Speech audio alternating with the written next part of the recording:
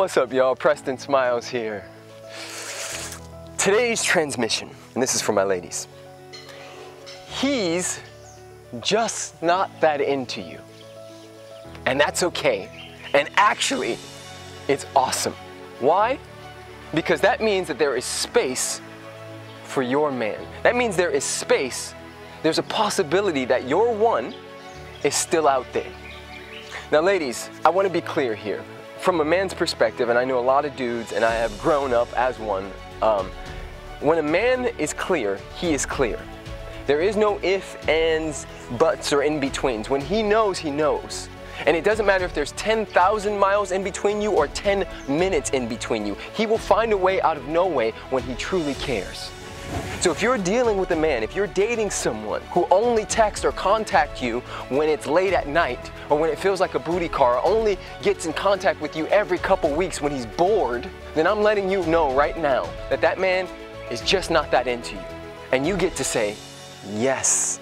Why? Because your dude is out there and there is somebody for everybody.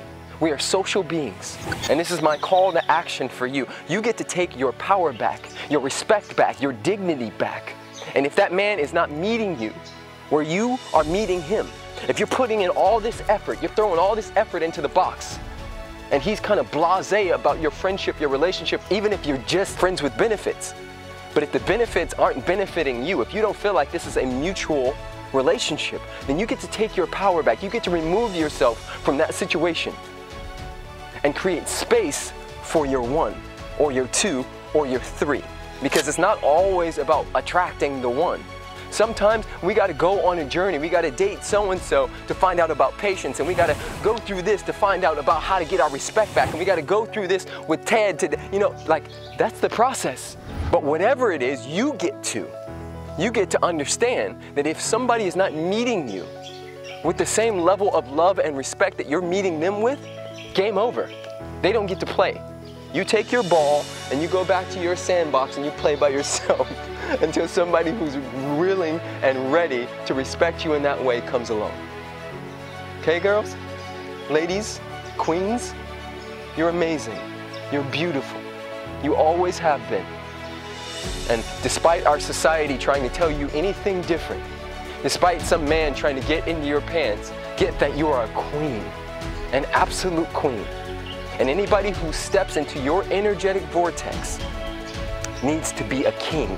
They need to be holding the same energy, but it's on you first because you're always teaching. He will only treat you how you treat you internally.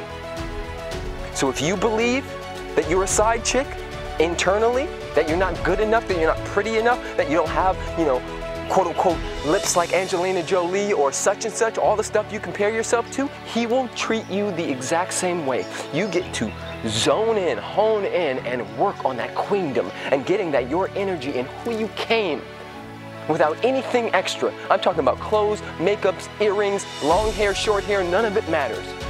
Who you came, the shell you came in, the energetic body that you came in is enough. Blessings and blessings, my queens, from Gili Island. I love you so much.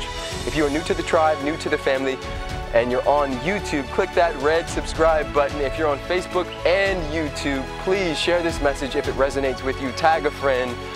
Guys, it is so beautiful and it's going down in a beautiful major way. We are, #Love's Voice. Live love, give love, be love. Every time you get knocked down, you get to stop running back to the thing that knocked you down.